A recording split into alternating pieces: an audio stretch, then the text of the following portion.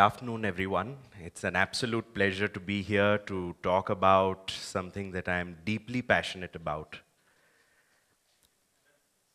In the startup world, more so than anywhere else, I think today we suffer from extreme stress.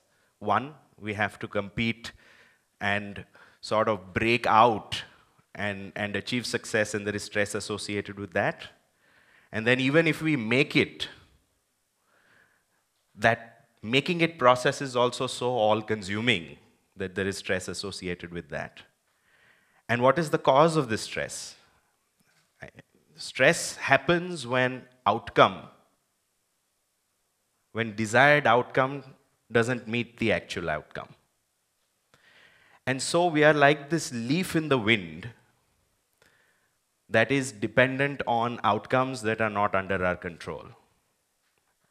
And because of those uncontrolled outcomes that don't go our way, there is stress. So it would be very hard to argue. I think most people in the room would agree with me when I say that meditation as a stress management tool is very important.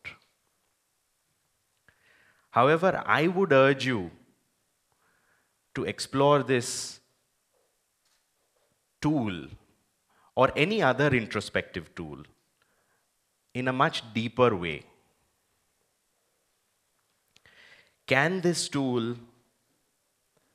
not be used just as, a 30-minute tool that is like an exercise session? What if we can use this tool to change ourselves in fundamental ways? What if we can use this tool to influence outcomes and to influence others? And finally, what if we can use this tool to send ourselves on a journey of wonder that will add dimensions to our life? I would like to use my experience of 20 years of meditating to highlight some of the changes that I have seen and to highlight the need for highlight what an introspective process can do for you. My journey began when I was a boy of 16, and it happened because of my father. My father was always concerned with, life and the purpose of life and what happens after death, etc. And he has this whole library of books on parapsychology, and he was always seeking. And then he read that anybody who had achieved enlightenment had done it through meditation. So he wanted to learn meditation. At that time, Art of Living was very famous. This was the early 90s. And so we asked our office, is there an Art of Living center in Ahmedabad? It happened that there wasn't, but the office came back saying that there is this institute called Heartfulness, the Heartfulness Way, where there's the Heartfulness meditation. And that first meditation of his was almost life-changing. And then over a 6 to 8 month period, both my brother and I saw the changes that happened in him. And it prompted us, without asking or without being prompted by anybody, to join ourselves. At first, it was, struggling with the practice. But over a period of time, I started to see some tendencies change. Anger, frustration, etc. go away. The second thing that I observed is that through this practice, I had a sort of pause button on reaction. I think most interpersonal reactions or most interpersonal interactions go negative because of uncontrolled reaction. So if you can pause, think, and be centered within oneself, it helps interpersonal interactions. That's the second thing I observed. The third thing I observed was that there is a whole wealth of resources within me that I had no idea existed before. And that wealth of resources has nothing to do with the rational.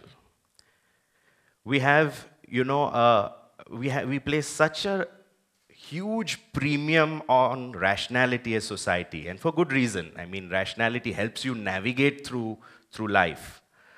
However, most of our most important decisions are not rational. Love, marriage, how we deal with our children, how we succumb to their demands, even though we know that it's not good for them. There are other forces that operate in this world. And if we can look within ourselves, tap into some of those forces and use them as resources, for example, intuition. Most scientific discoveries of any earth-shattering proportions have come through intuition and then a rational process is applied thereafter to figure out, to explain those intuitions to the world. So how do we tap this intuition? How do we tap the other resources that we have at our disposal?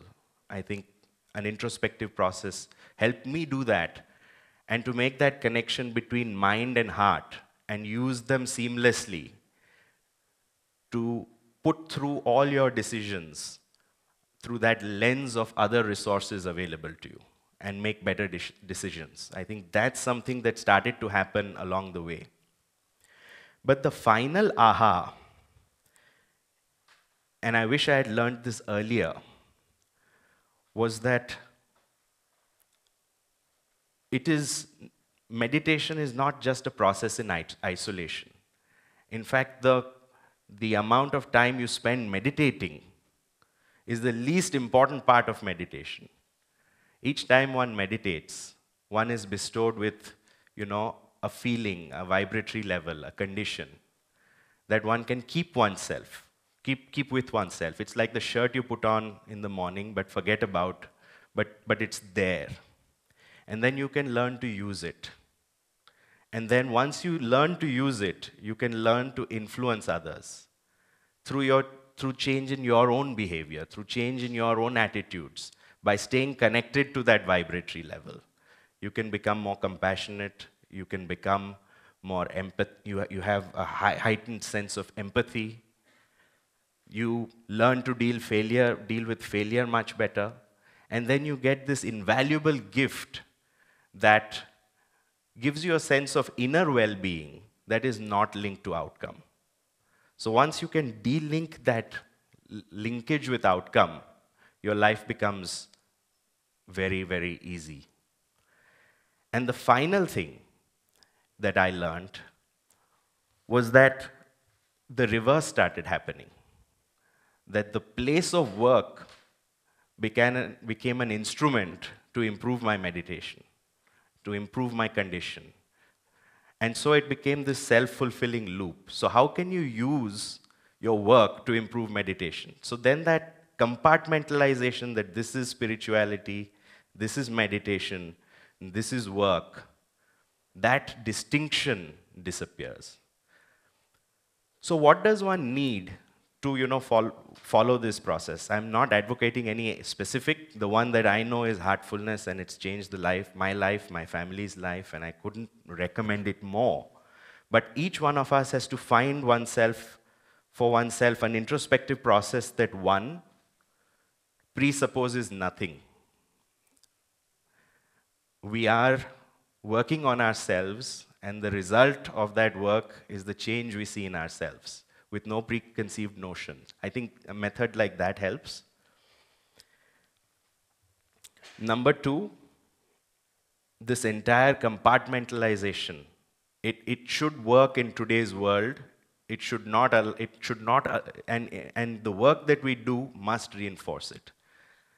And three, it must be freely available, and there must be support and guidance to take you through the various steps. If you can find something like that, then I think the journey becomes that much easier. My journey has been extraordinary and wonderful, and I would love to share with you. There is a booth on heartfulness somewhere in here that you can all explore. and would love to interact over tea and have some questions if anybody has anything. So thank you for inviting me here and sharing my experience on meditation and an introspective process. Thank you.